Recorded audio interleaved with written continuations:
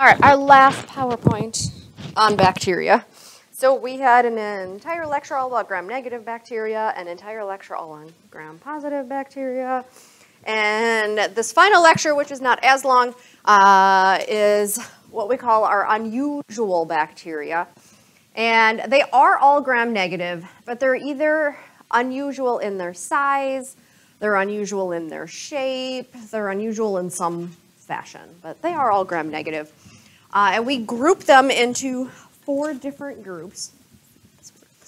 The rickettsias, the chlamydias, the spirochetes, and the vibrios, and we're going to go through them in that particular order. If I can get the clicker to work, that would be awesome.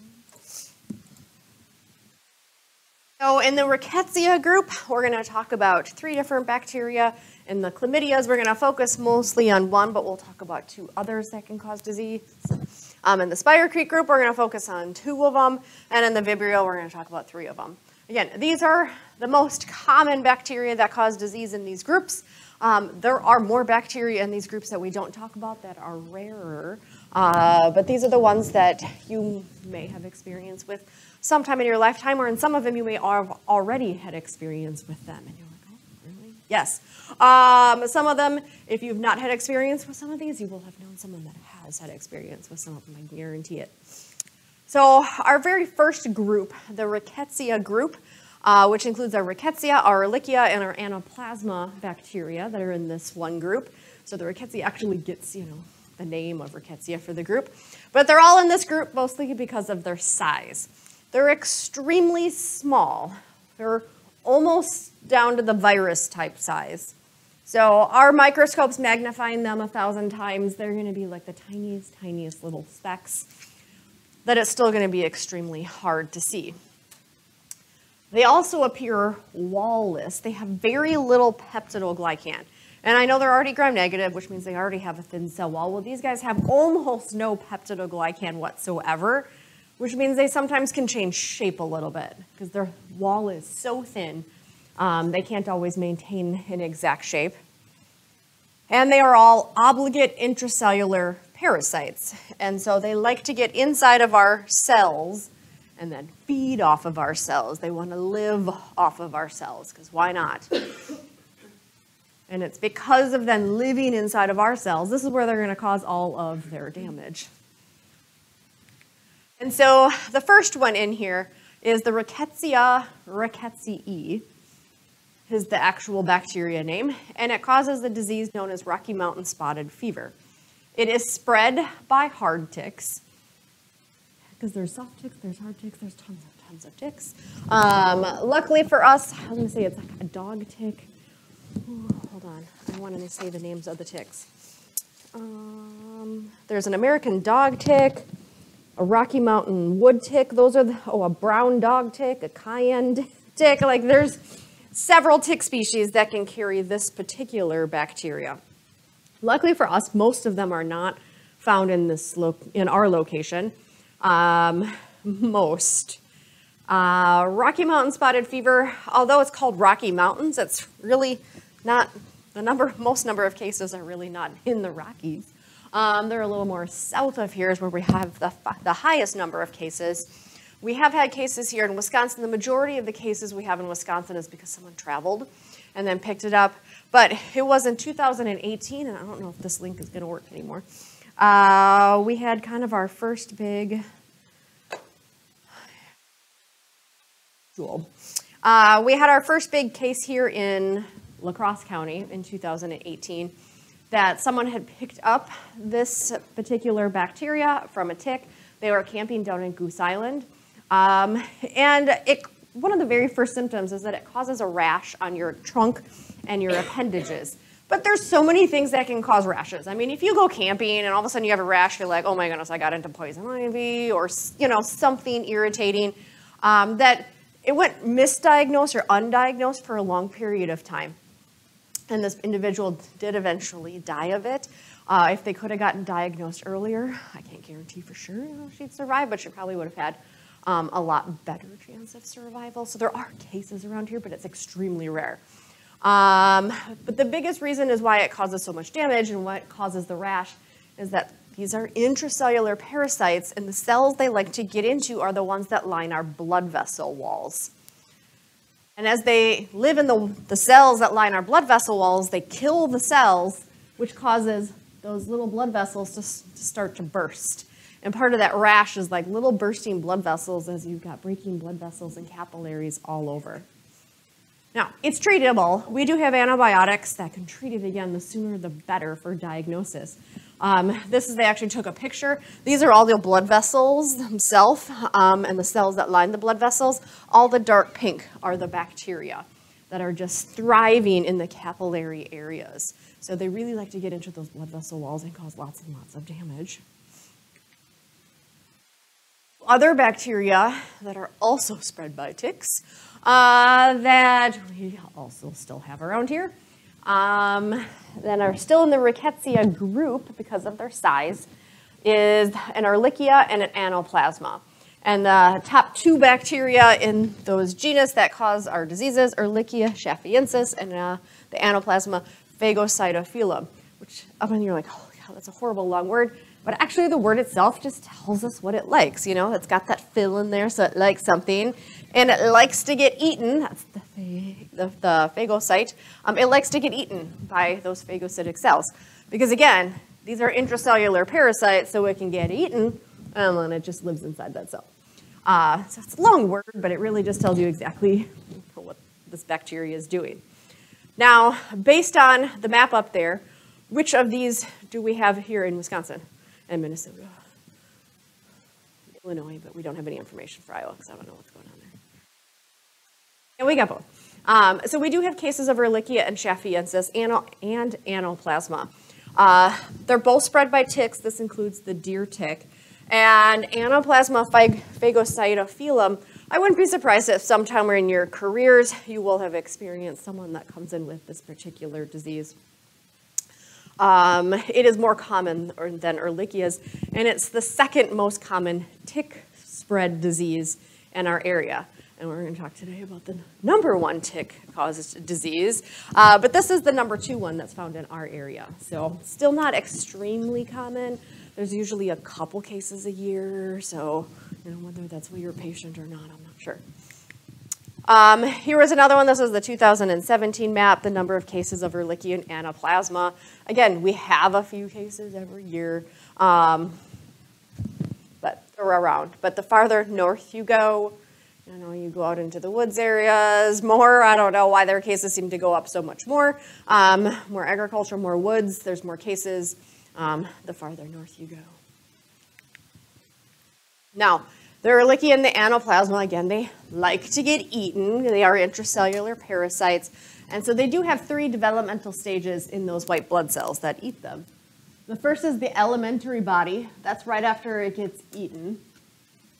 And then it leaves that little phagosome, that little protective shell, after it got eaten. And it then turns into what's known as the initial body. This is when it starts to reproduce, because that's what bacteria like to do. But it's still, the more it reproduces, the more it will trigger that cell, like, hey, there's something going on here, you should probably try to kill me. And so after it starts to reproduce, it will then trigger itself to go into a self-made protective shell, and it will reproduce inside of that, and that's when it's called a morula. It's just this little protective shell that lives inside. We can actually see some of them inside of our own white blood cells. And then our white blood cells do absolutely nothing for it. And the bacteria will reproduce, and then they'll get released, and our white blood cells that are supposed to protect us from all the stuff actually become a bacteria factory. It's treatable, though. We do have quite a few different antibiotics that can kill the bacteria without causing us any issues. But the best prevention, since it's spread by ticks, is don't get bitten by ticks. You know, in the summer times, that's the one good thing about it being like 30 degrees for a high on Friday, sorry if you didn't realize that, is that the ticks start to go away in the winter. So people that hate the winter months, at least we don't have to worry about all these tick and mosquito things, because we haven't really even gotten to mosquito diseases. Most of those are the viruses coming up. So it's like a few months of just, we don't have to worry about going outside. Our second group, so we're on our second of our 4 groups already. Our second group of our unusual bacteria are the chlamydias. Again, also in this group, they are extremely tiny, and they don't even have a cell wall at all. So we can't even say like, oh, they just have a really thin cell wall. They just have 0 cell wall. They still have 2 cell membranes. They are still technically gram-negative bacteria. And they also are parasites of our cells, but specifically energy parasites. So they will get inside of our cells and they steal the ATP that our cells make. Our cells are constantly making ATP in our mitochondria, and it's used in lots of different things inside the cells and throughout the body. Well, these bacteria get in there and they steal all the ATP. They do have the machinery to make their own ATP, but they would rather steal our ATP, so we call them energy parasites. And it also is found in 2 forms. One is called the elementary bodies, and these are dormant bacteria, but they are the infective form. So if you're going to pick up a chlamydia bacteria, you're going to pick up an elementary body. And then once it gets into your body, then it kind of wakes itself up and starts to reproduce. So these elementary bodies are almost like kind of like an endospore where they go dormant, but they're not protected like an endospore. But they go dormant and they're just ready to get into a host. Once they get into a host, they're called the reticulate bodies, where they actually are starting to grow and divide. And so an elementary body is going to be a lot smaller. The reticulate body is where the bacteria are actually growing and reproducing, and then they'll burst and spread throughout the body. And again, there are multiple chlamydias that we're going to talk about, but we're going to focus on the most common one that causes disease, which is going to be the chlamydia trachomatis. But this is just to show you those elementary bodies and the reticulate bodies. The elementary body, that tiny little red circle, again, they're gram-negative, is the infective. It attaches to a cell, it gets inside the cell, and now it becomes active because it's found itself a wonderful little home, and it becomes that reticulate body when it starts to reproduce. Again, it reproduces, makes lots of bacteria. Those bacteria get released from the cell, and they go and find more cells. Chlamydia trachomatis is, or the Chlamydia trachomatis is the most common chlamydia, to the point where most people just, oh, chlamydia. But there's lots of chlamydias out there that can cause disease. Again, we're going to talk about 3 of them. But this is the most common one that people generally talk about. So they just usually leave off the species of the trachomatis. Gets into the body through any type of abrasion. So it gets in past the skin. So if there's any type of cut, any type of scratch, anything, anywhere where it can get in, it will get in. But it can also get in through the conjunctiva of the eye, because we're going to talk, it causes a ton of eye diseases. And it can get into various mucous membranes, including those in the reproductive tract. It is the #1 reportable STD in the United States. And I didn't get a chance to look up to see what La Crosse County's numbers are. The last time I looked it up, like a year ago, the La Crosse County reports over 500 cases a year of chlamydia trachomatis in La Crosse County. The majority of those are in the city of La Crosse, because it's La Crosse County. And of those that are in La Crosse County, the majority of them are focused right around the campuses of UWL, Western, and Viterbo, the college students. Now, all the clinical manifestations of this disease are all due to the fact that they get inside the cells, and they're going to cause damage as they're feeding off of our cells. And all the damages, or all the clinical manifestations, all the outward symptoms, which I get into on my next slide, are all due to cell destruction and inflammation, where those bacteria are doing damage. And because you'll see pictures coming up, because they can get into that conjunctiva of the eye, it does cause a ton of eye infections. It's not just only reproductive tract infections. There's so many of these like little funny names about chlamydia. Friends don't give friends chlamydia. It was hard to like pick and choose. So some of them are scattered around. It gets in.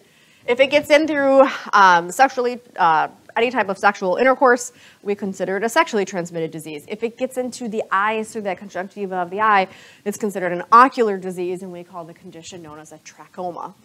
So if it is spread through any type of sexual intercourse, some of the outcomes or symptoms that you're going to have, one, it's called non-gonococcal urethritis. So it just means it's not gonorrhea. We'll talk about that. No, we already talked about that. That was in the intro video. But it causes inflammation of the urethra, which means you're going to have painful urination. So it causes inflammation of the urethra. It's going to hurt and be very, very painful every time you urinate, which is generally the main thing that sends individuals to the doctor, that there's something going on. But it does also cause inflammation and enlargement of the lymph nodes near the infection site. And because we do have very large lymph nodes right in our groin area, those are going to become very enlarged, very inflamed, lots of inflammation. It's going to be painful. And that's the lymphogranuloma venereum. Long. It's inflammation of the lymph nodes. It can also cause proctitis and pelvic inflammatory disease.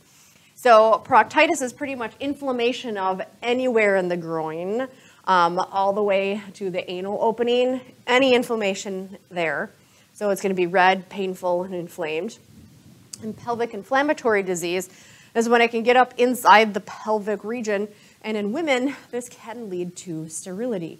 If it gets in and causes damage to the fallopian tubes or any part of the eustachian tubes, well, that's the same thing. What is the other word? I was going to say the uterus. I was going to say like any part of the female reproductive tract. It can cause inflammation and possibly lead to sterility. Again, it can get into the eyes. Now, this is not a very common symptom for adults. It's more common with infants. If mom has chlamydia, it's not diagnosed, she's not treated, and she goes through childbirth, those infants will pick up that bacteria from the reproductive tract and get it into their eyes. It's one of the reasons, it's one of the bacteria that can cause serious eye infections in infants, which is why literally within minutes after infants are born, antibiotic creams are put into their eyes. Not just for this one, there's other bacteria they can pick up as well, and those eyes are very sensitive for bacteria to get in. Now, what this bacteria will do to the eyelids, it will cause the eyelids to turn inside out. And if left long enough, it will start to scrape and cause permanent damage to the eyelids, and it causes what's known as non-traumatic blindness, which means you will go blind. And it's not because, you got a stick in your eye or some other traumatic event. It was just a disease that caused that slow damage to your eyes. You're also going to have lots and lots of pus and inflammation. Again, you do have a bacterial infection in your eyes. It is treatable. Again, we do have lots of antibiotics that can treat it. And if it's bad enough, they may have to surgically manipulate that eyelid so it doesn't keep causing damage. How we diagnose someone with chlamydia trachomatis is, one, we can look specifically for the bacteria. They do fluoresce, or we can add a fluorescent antibody stain to them. And then we can easily look underneath the microscope. We can see which cells they've gotten into, because the cells are going to start to glow. We can also do molecular testing, which is usually just a whole lot faster. We just look for the DNA of the bacteria. Again, it's treatable. The top antibiotic that's usually prescribed is erythromycin. If the eyelids are affected enough, they might have to surgically correct those eyelids. Best bet is just to not get it in the first place. So since most cases are spread through sexual intercourse, prevention, abstinence, monogamy, and condoms will all help slow or stop the spread. But it's here. It's in La Crosse. This is not like, oh, if I travel. No, it's here in La Crosse. I'm going to have to look up to see what La Crosse's current numbers are at. I think it was like 2 years ago, there was, maybe before COVID, there was like a huge rise in number of cases. I don't know what's going on. It's not the only chlamydia that causes disease. Again, there's 2 other chlamydias that cause disease that are in this group. The one's called Chlamydia pneumoniae, And yes, it can cause pneumonias. About 10% of all pneumonias are caused by this particular bacteria. And everyone's like, oh my God, you can get pneumonia from chlamydia? Yeah, but it's not the same chlamydia that's associated with STDs. So it's completely different bacteria. It's just called Chlamydia pneumoniae. And it causes about 5% of all bronchitis and sinus infection cases as well.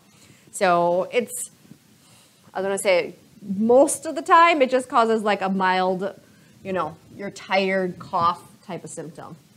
So it gets in and affects the respiratory tract, but it normally just causes mild symptoms. A lot of times you wouldn't even get diagnosed. They might just give you an antibiotic without ever IDing it down to this particular bacteria. And the third chlamydia that causes issues is called Chlamydia psittaci. And this one is spread from birds, whether it's wild birds or pet birds, and it causes flu-like symptoms. So people that handle birds, interact with birds, own birds as pets are at an increased risk of picking up this particular chlamydia bacteria. And this is always one too. I know most of you are going into the nursing. This is one is because if you're chatting with your patients and you're like, oh, you own birds? You know, like those little things are kind of like clues, you know, if they're experiencing some type of flu-like symptoms and they're like, I don't know, your flu test came back negative, you know, what else could it be?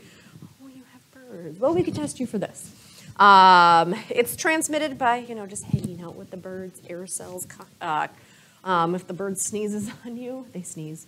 Or just if you're in contact with the bird itself or any of their material, they can pick it up.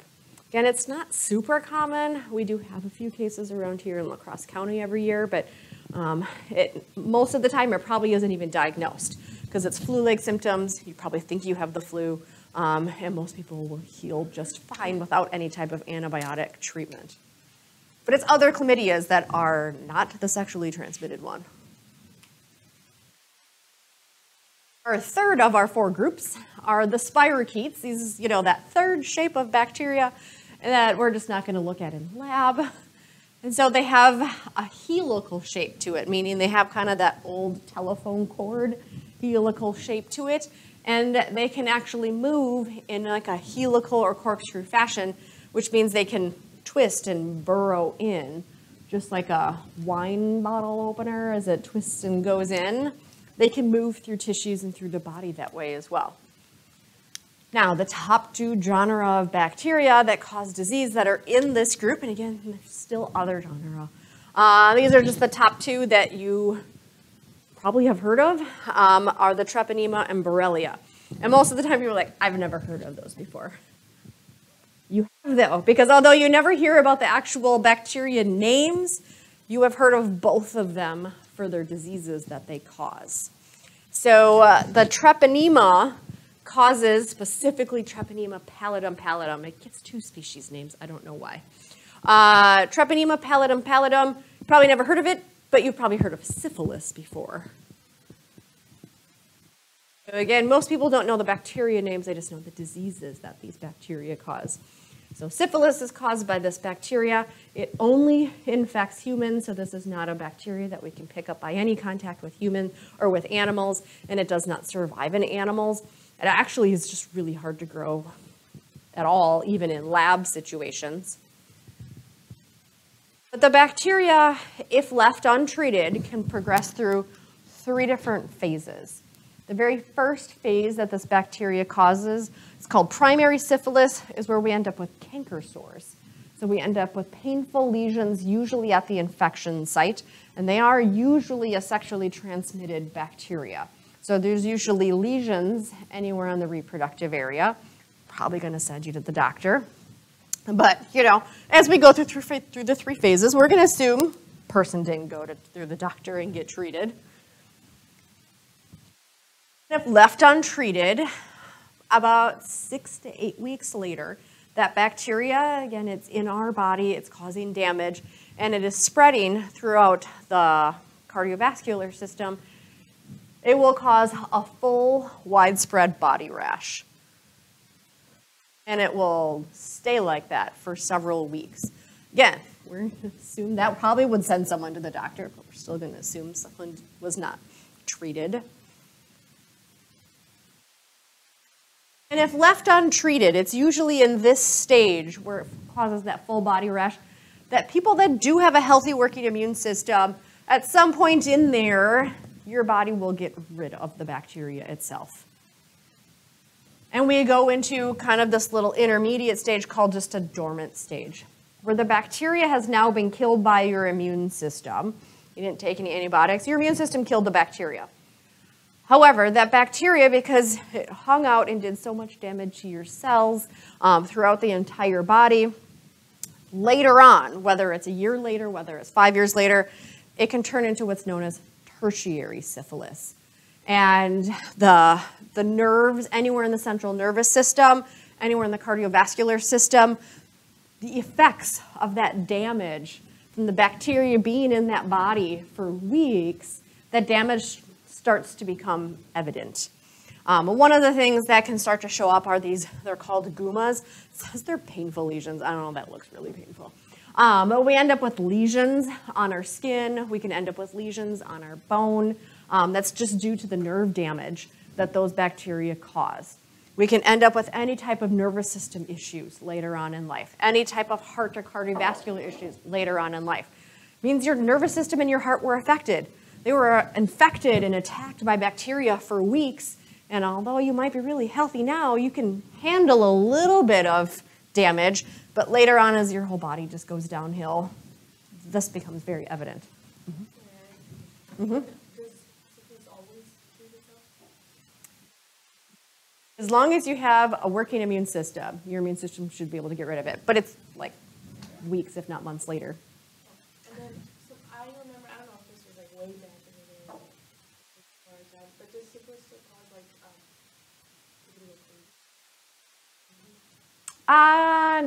generally no, unless it causes like later on in life, but right when you're first infected with it, no. But like later on, yes. Nervous system, like Middle Eastern times type, or medieval times. Again, right away, no. But later on, yeah, as it affects the nervous system, it could cause you to have nervous system issues, including probably going a little bit crazy. And before we had any type of antibiotic treatments, like people did the weirdest type of treatments to get rid of it. They would do, releasing blood from the body and taking, I think they would take or drink mercury. That's going to cause a whole lot of other issues as well. I'm like, is it getting, no, we didn't have antibiotics. We just, everyone tried anything to try to get rid of it. Now, it is mostly spread through sexual contact. And so the endemic populations that usually are at the highest number of cases of syphilis, anyone that's in prostitution, but because it is found and spreads in the cardiovascular system, any type of needle drug use can spread this particular bacteria as well. Now, yeah, and it can cause issues, especially if left untreated, but one of the biggest complications that can happen with people that have syphilis is if a woman has syphilis and she's pregnant. This bacteria can cross the placental barrier, and it can cause something known as congenital syphilis.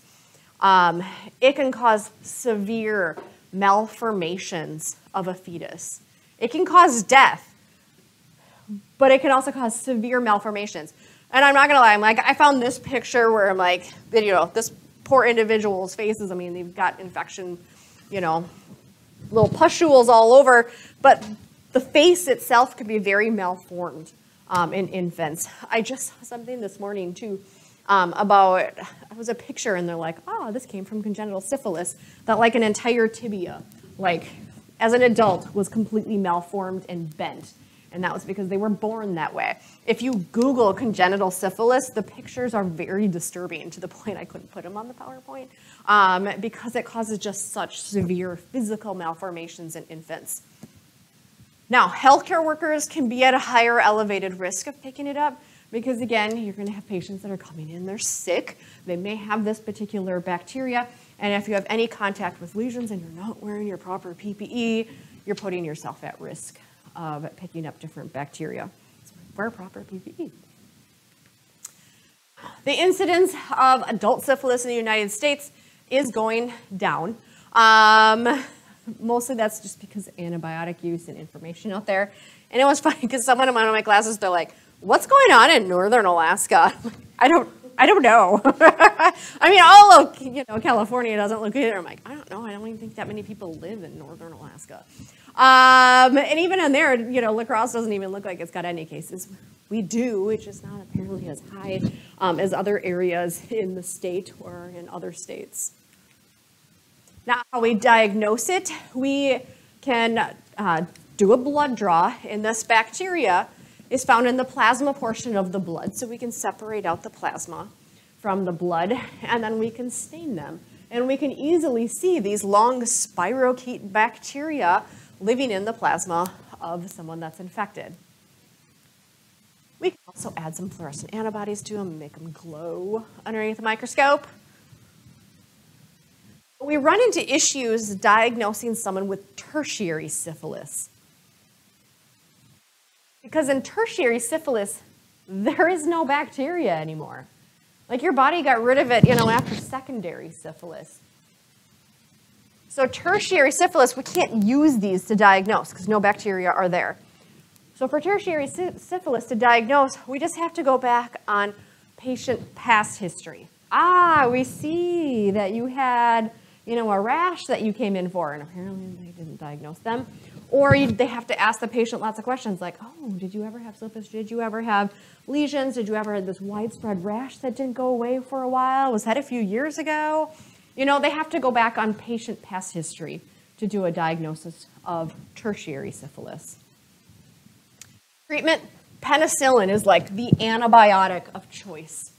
It is the most effective to the point that even people that are allergic to penicillin are even still given small enough doses of penicillin not to cause severe allergic reactions, but they're usually still given small enough doses because it's such an effective antibiotic for this particular bacteria. Because the number one way it's spread is through sexual intercourse, prevention, abstinence, monogamy, and condoms will all help slow or stop the spread.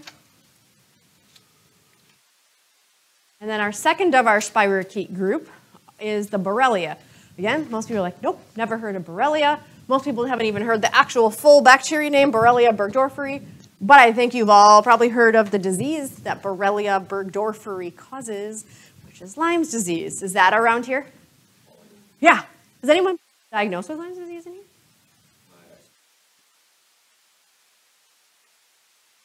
Like, sometimes I have students that have had, but normally everyone in here, does everyone know someone that's been diagnosed with Lyme's disease? I was going to say, in this area, it's almost hard not to. So it's still gram-negative. Everything in this PowerPoint is, and it has that spirochete look to it. Again, this is why we don't work with these bacteria in our lab. I don't want to work with Lyme's disease bacteria in our lab, like active bacteria. I also don't want to work with syphilis bacteria in our lab either. So we don't work with them in our lab this semester. But Lyme's disease, the Borrelia burgdorferi, is the actual bacteria that causes Lyme's disease. So some people don't even realize until this class that Lyme's disease is caused by a bacteria. They're just like, I don't know, a tick gave it to me. Oh, but is it a virus? A bacteria? What is it? It's a bacteria, and it is spread through ticks in the Ixodes genus, specifically deer ticks in our area. Bit about the tick life cycle, and I'm one of those, I'm not gonna lie, I hate ticks. Like, I hate spiders, but I hate ticks anymore. I freak out when I see them. So I don't even like talking about ticks and showing pictures of ticks, but here we go. It's my job.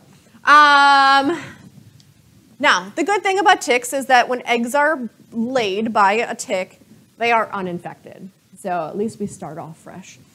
And those eggs are going to hatch into larvae, usually in the spring.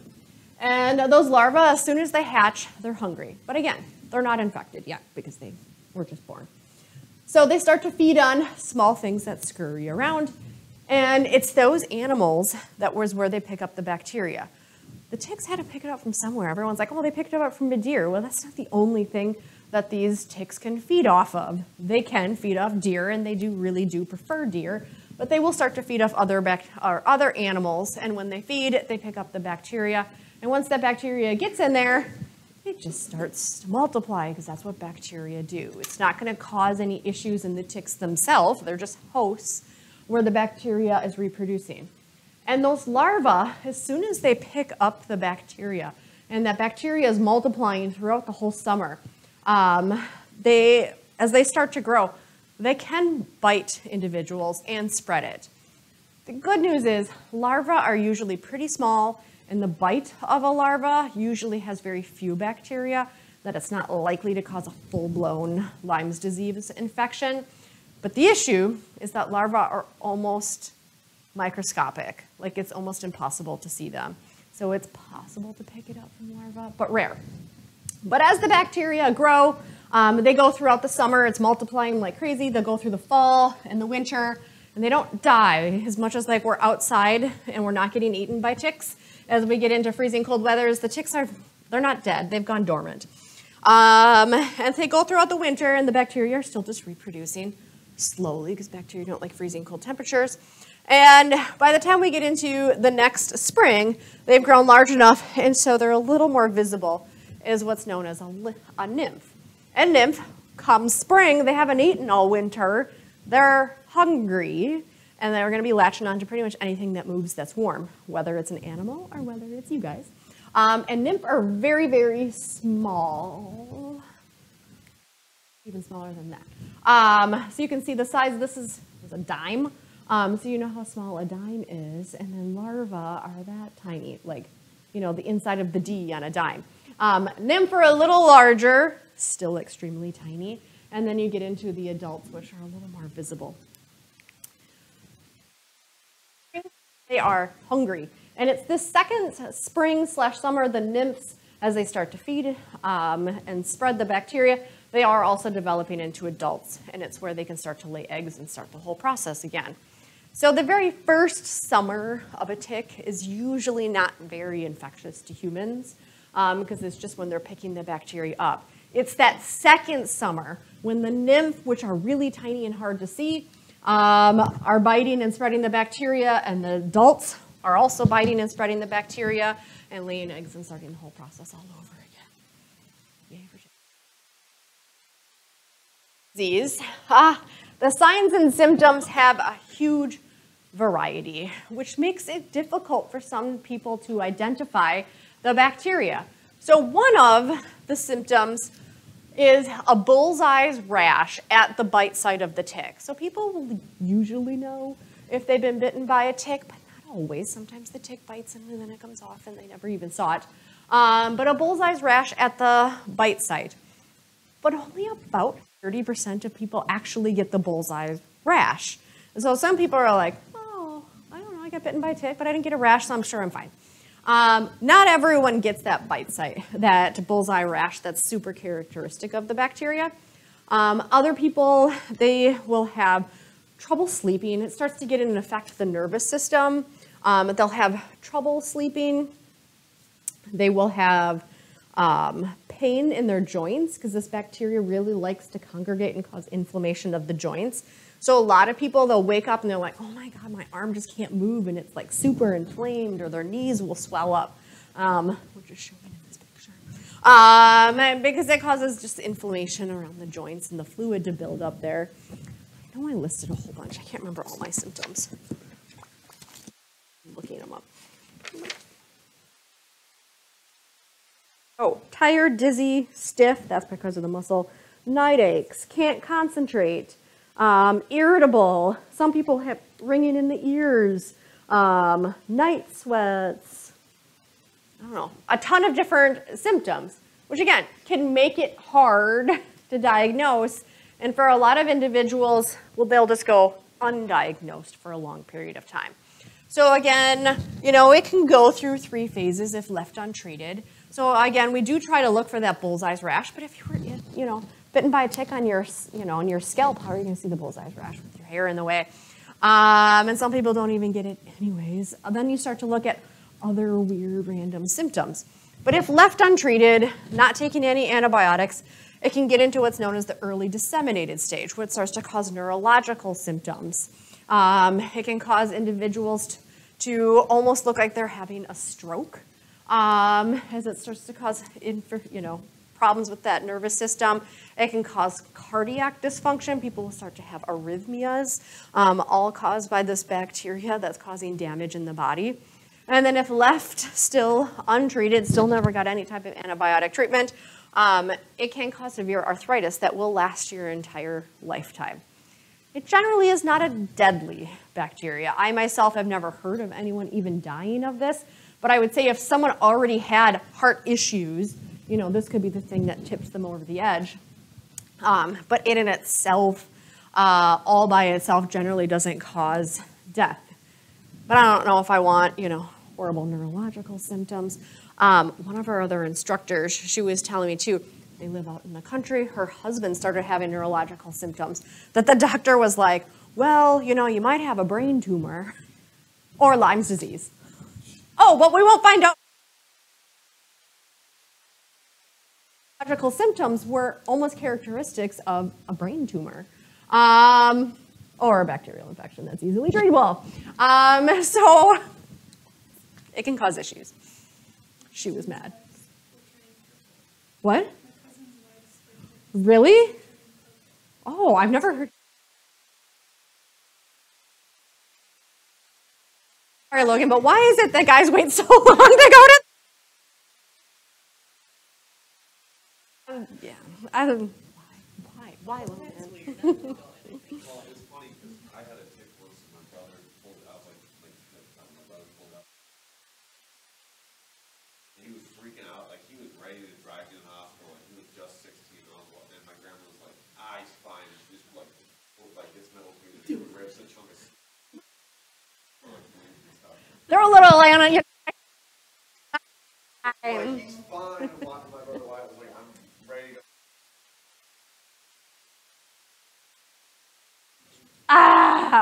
A couple weeks ago, my dog had a tick on it. Luckily, she's very light colored. I was able to see it right away. My daughter had a tick on her cheek, but it was just crawling. And she was looking at me and she was talking to me, and I was like, don't move! Oh my gosh! No one that freaks out if there's a tick in me. I'm like, no, no. I hate ticks. I mean, well, maybe not luckily. The easy, maybe it's not lucky whatsoever. So deer ticks are the smaller ticks. So if you've got a really big tick on you and you're like, wow, look at that huge tick. It's not a deer tick, it's a wood tick, which are very, very common around here. We have them in our backyard. We keep treating for it though, and they've gone away, or almost. Deer tick are a lot smaller. So they would almost look like the larva of a wood tick. So they're harder to see. So if you're like, oh my God, it's a huge tick, you know, or bitten by a really big tick, it's probably not a deer tick. But it does cause Lyme's disease in pets. You know, interesting side factoid, there's a Lyme's vaccine for dogs. But is there a Lyme's disease vaccine for humans? No.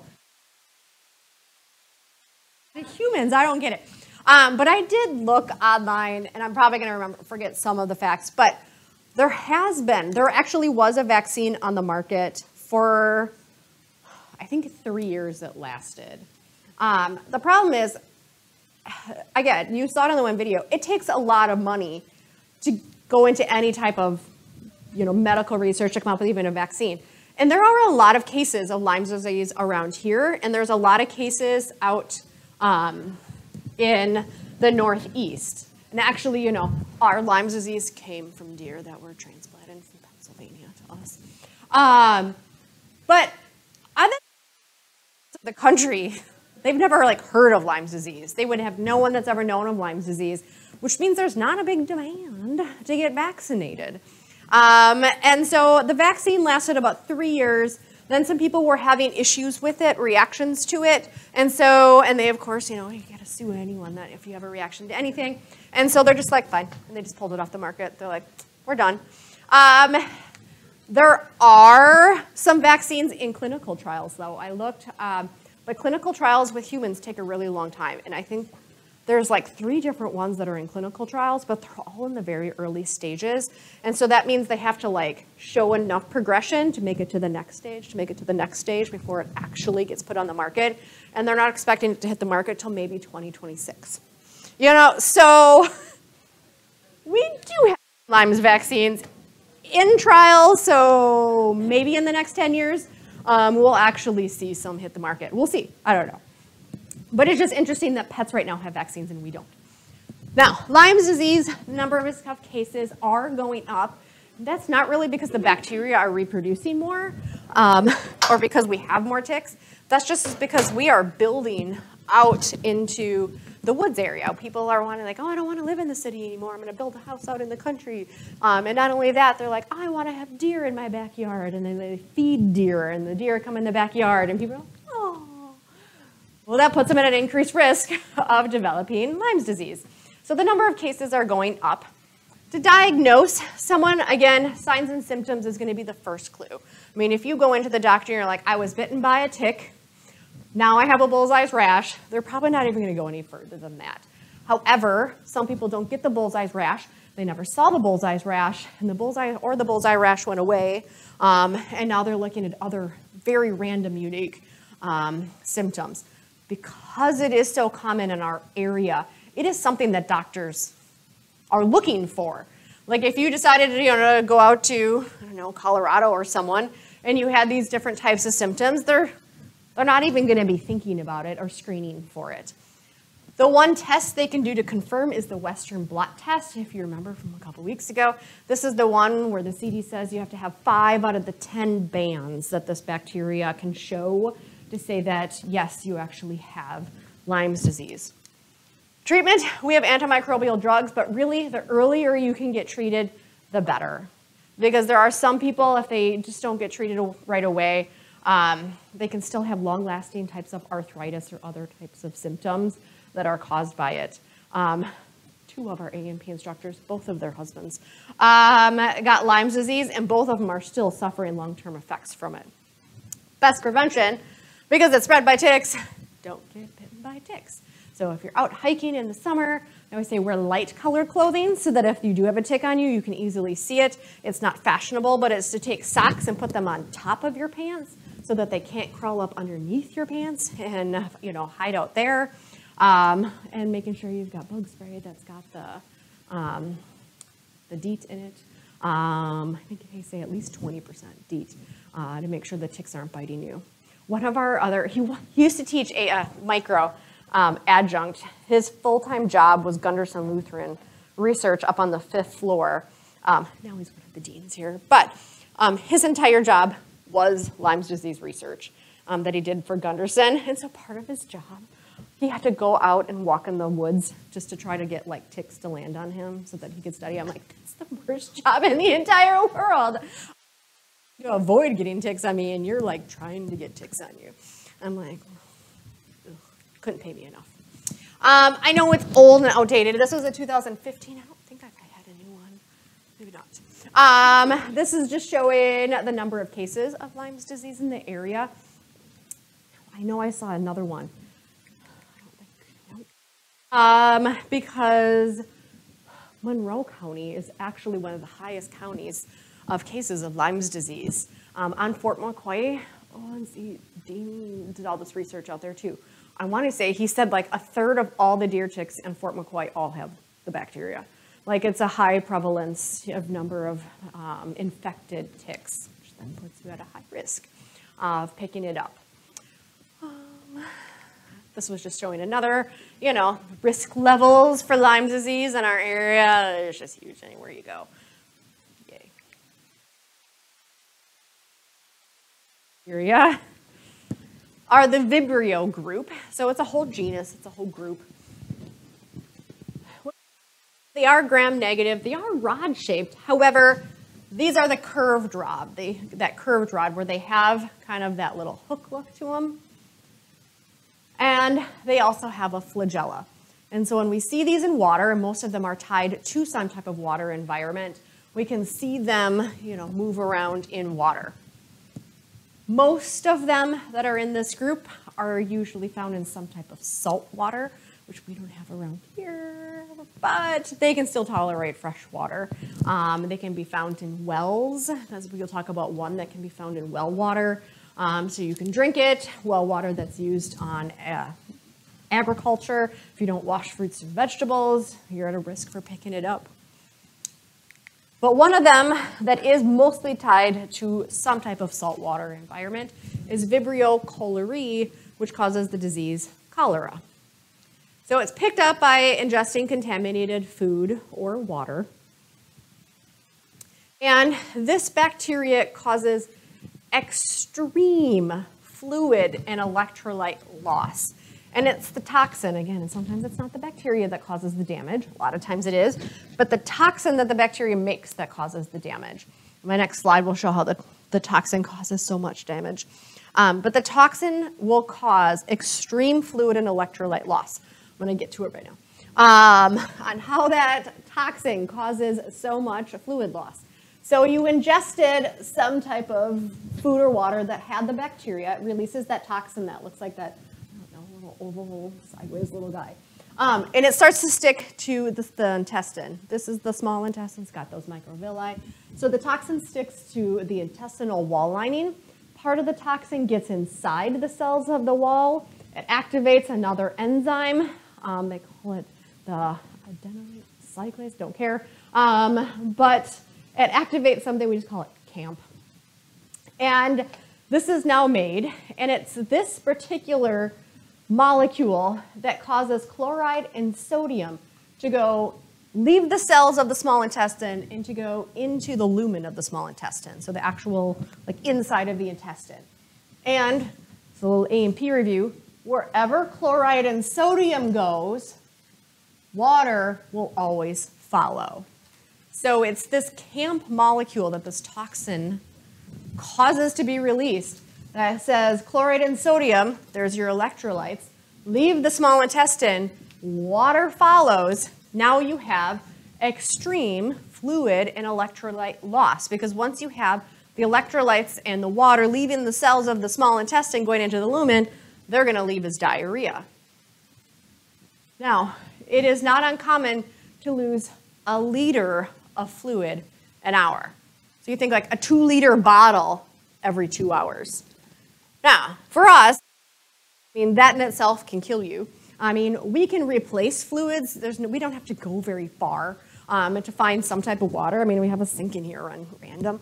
But there's not too far we have to go to replace our fluids. The electrolyte could still kill us, though. But again, we don't have to go very far, and we can get some sodium chloride, you just eat some salt and drink some water, and you're fine. You're still going to be suffering, but you're going to be fine. But it's because of this, I'm going to go back. Electrolyte loss. The diarrhea doesn't look like diarrhea anymore. All the food is gone. The only thing that's left that comes out of you is something known as rice water stool. Now, it's pretty much just fluids and electrolytes. It's almost just like you're, pooping out salt water.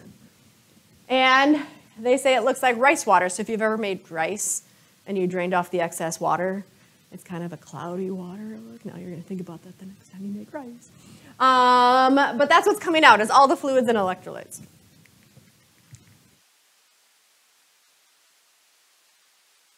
Number of cases of cholera around here has not made it up here. This is found mostly in tropical regions, warm water, and it's usually tied to some type of original saltwater source. But my only note, it is starting to make its way north. Now, climate change, who knows? Maybe it eventually will start to get cases around here. Your best bet of ever experiencing it is if you travel, or if you have patients that have traveled somewhere warm and tropical and they ate some random something or drank random water. You may have patients that have it. But luckily, it's not here. Now, diagnosing it is usually that characteristic rice water diarrhea. It's very rare that you could identify the bacteria. The bacteria are going to be lost in that water, and there's so much fluid, it's like a needle in a haystack to actually get the bacteria isolated out of there. So usually, they just diagnose that rice water stool as the diagnosis. The biggest treatment is fluids and electrolyte replacement, because that's what's going to kill you. You're going to be hooked up to an IV because they are replacing a liter of fluid every hour, because that's what ends up killing patients, is the fluids and electrolytes. They can try to do antibiotics, but most of those are lost in the body with that massive fluid and electrolyte loss. They can try to do some really strong antibiotics to try to at least get some of them to work, but sometimes the side effects of the antibiotics can almost do more harm than good. your body will eventually recover as long as you can keep replacing the fluids and electrolytes. Best prevention, don't get it since it's spread in fluid, contaminated water and foods, proper sewage and water treatment, making sure that any water you drink is not going to be contaminated. And there is an oral vaccine that if you know that you would be at a high risk because you were traveling somewhere where it's pretty prevalent, we do have an oral vaccine. It's short-term protection. It doesn't have any long-lasting, lifetime type of protection, but it's great for travelers. Our next of our Vibrios is our Campylobacter jejuni. Now, this particular bacteria is still in our Vibrio group. Shape-wise, it still has that curved rod, but some of them are so long, they almost look like multiple of these Vibrios together. They almost look like spirochetes because you have a whole bunch of Vibrios all lining up together. Campylobacter jejuni is the most common cause of gastroenteritis. Now, again, I like to break apart words. Itis means inflammation. Gastro means stomach, and entero means intestine. So inflammation of the stomach, intestine, biggest symptoms, it's food poisoning. You're going to be vomiting and diarrhea. That's gastroenteritis, vomiting and diarrhea. It's bacteria that has to have very specialized media to grow it on, and it actually grows best at higher than body temperatures. It will still grow at body temperatures, but it likes a little bit warmer than 37 degrees. It is found in a lot of different animals, and we get infected by contact with the animals. This could be pets. It's pretty rare, I'm not gonna lie, that pets are infected. It just depends what pets you have. Cats and dogs are pretty low cases of carriers. We usually pick it up by drinking contaminated foods, water, or milk, but poultry, chickens, and different other kinds of birds, so I guess if you have a pet as a bird, you're at a higher risk, are the top sources of where this bacteria likes to hang out. Now, what other bacteria is also found in chickens and also causes food poisoning type symptoms? Salmonella. And so a lot of people are like, oh, I had chicken, I got sick, it's fine, whatever. They are both going to cause gastroenteritis. The biggest difference is Campylobacter is worse than Salmonella because it not only causes severe diarrhea, you got it's bloody and it's not just frequent, but it's also bloody diarrhea. Salmonella usually doesn't cause bloody diarrhea. Again, this bacteria is causing additional damage to the intestinal wall lining, which causes that bleeding. Worse to have Campylobacter than Salmonella, and it's the most common cause of gastroenteritis, so it is actually more cases than Salmonella. And you can have bloody and frequent diarrhea that can last for 7 to 10 days, so this is not just 24 hours of, well, that sucked. This is like a week, and it's usually at this point, you're in the hospital, because you're like, something is seriously going wrong. You don't know what it is. It's not getting better after a day or two. And a lot of individuals, they're very affected by this excessive fluid loss. Fast prevention, proper food prep and handling, making sure foods and everything are cooked properly, washing hands. I was like, yeah, depending on pets, if you're playing with different pets, wash your hands before you eat something. There has been lots of cases that so many people are having backyard chickens. I don't know the craze. We don't. But a lot of people have backyard chickens. And yes, if you're exposed to those chickens, just because you get the eggs, you're at an increased risk of picking up not just Salmonella, but also Campylobacter as well from those chickens. And then our last bacteria, Helicobacter pylori. So it is a slightly helical shape. So it's still considered just that rod, but a curved rod. But it's almost like a curved rod with a little twist at the end, but it's not twisted enough that we say it's a spirochete. It's just a curved rod with a little twist. This is a bacteria that likes to colonize the stomach, but it can colonize and survive in our stomach. Most bacteria do not survive our stomach. Our stomach has an extreme pH, acidic environment. Most bacteria will not survive it. This bacteria, like whatever, we can handle that. And it has several virulence factors that allow it to survive in that stomach environment. It kind of has its own little monopoly to the stomach environment. Now, we pick it up, contaminated hands, well water. So this is one that, yes, it's tied to a water source. Most people pick it up from having contaminated well water. Or fomites, which are just considered inanimate objects. So touching doorknobs or tables or whatever, you can pick up this bacteria as well. Now, it's going to cause damage in the stomach. My next slide will go through how it does all of that. But it causes inflammation of the stomach and leads to most stomach ulcers.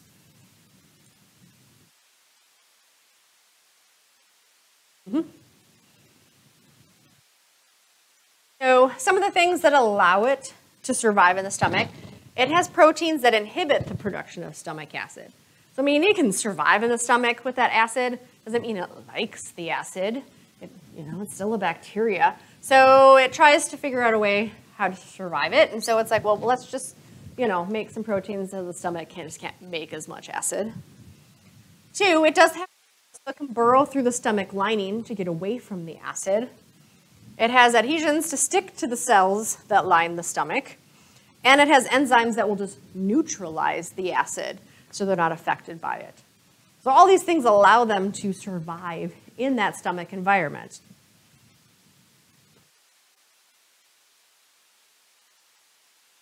Now, the picture that kind of shows how it's causing ulcers. So there's your Helicobacter pylori. It's burrowing through that mucus layer that lines the stomach. Otherwise, the acid would actually destroy our stomach. But it will burrow through that mucus because it's got flagella, and then it's going to stick to the cells that line the stomach itself. Now, it's going to produce those different proteins to inhibit the acid from being formed. It's going to produce enzymes to neutralize the acid, so it's like its own little yellow bubble of, no acid environment. But as it starts to stick to these cells that line the stomach, it causes that mucus to thin. Now, mucus is there to protect our stomach. Otherwise, the acid in our stomach would eat away our stomach. But as these bacteria start to line it, the mucus layer becomes very, very thin wherever the bacteria are, and thin enough that the acid from our stomach gets down and starts to destroy the cells that line the stomach. This is when you now have an ulcer, is that the acid of our stomach has now eaten away at the stomach lining. It's not going to feel good. And the more acid that's being produced, the more it's going to irritate and cause damage to the stomach itself. Now, if that acid gets far enough and causes enough damage that it starts to get to where blood vessels are in your stomach, you now have a bleeding ulcer. And this in itself can cause, death. If it's damaged enough, you're probably going to be in so much pain before you get to that point. But it's one big indication of, it's not just pain, but it's like you now have blood in your stool because that blood that's getting released ends up in your stool. So damage, it's just happily living in your stomach, and the more it lives there, the more mucus it's going to thin, the more damage it's going to cause. Now, for a long time, like thousands of years, what did they think ulcers were caused by? Stress. It's like, oh, I have so much stress, I have ulcers now. Well, the problem is stress can cause your stomach to produce excessive acid, and more acid. But you would have to have the ulcer originally. You would have to have that bacteria originally there. And then the excessive acid was going to keep irritating that ulcer that's there. Now, other than this bacteria, there's really only one cause of ulcers, and that's taking some of the non-steroidal anti-inflammatories, some of your aspirins, some of your ibuprofens, those things that are there as pain relievers. They can thin mucus as well, which is why they're like, take it with a full stomach, otherwise your stomach starts to hurt. And because they can thin the mucus and they can lead to ulcers as well. But otherwise, it's pretty much any of those anti-inflammatory drugs and this bacteria are really the only two causes of ulcers to form. It's not by stress. Stress certain foods, things like that. If you are eating more acidic foods, it's going to irritate your ulcer. And it was the profound discovery. I don't remember if I've got this in one of your discussion board. I don't know, I'll have to look. They discovered this in the 1950s. That they eventually, there was a scientist that was like, nope, I think it's this particular bacteria that causes ulcers, that he actually ingested the bacteria to study himself, to get ulcers. Then he gave himself the antibiotics to make it go away. But he was able to identify the bacteria where the ulcers were, is like, this is the definitive cause of ulcers. Like he infected himself. But he won a Nobel Prize for it, because up until this, we didn't treat people with ulcers with antibiotics. Why would you?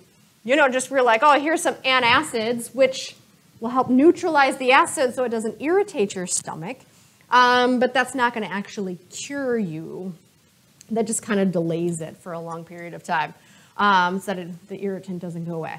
Now we prescribe them antibiotics, and we've saved insurance companies thousands and thousands of dollars just by like, here's your $10 antibiotic, and you're healed. So how we can test for it, I mean, yes, we can go based on symptoms, but that's not going to do anything. One is called a urease test. We're looking specifically for an enzyme called urease that this bacteria makes. And one of the tests they do, I forgot all the steps in it, but people that have this bacteria, they do produce a gas that has this particular enzyme present in it. And so there are actual things where they will have you blow into tubes, and they will look for the presence of this gaseous enzyme. And so it's one easy definitive test is just looking what's in your breath. Again, treatable, give you some antibiotics to kill the bacteria, and then while your bacteria is dying, they'll give you some antacids, because again, you have the lesion, and that acid's irritating it. So we'll kill the bacteria so no more damage can be done, and we'll give you some antacids to kind of help neutralize it so that your stomach can heal itself. Best prevention, good hygiene. So in case you are touching objects that may have this bacteria, you're washing that off. Adequate sewage treatment, including making sure that sewage is not going anywhere near well water, and proper food handling to make sure it's not in any kind of food or water. That's the end. Still got done a little early.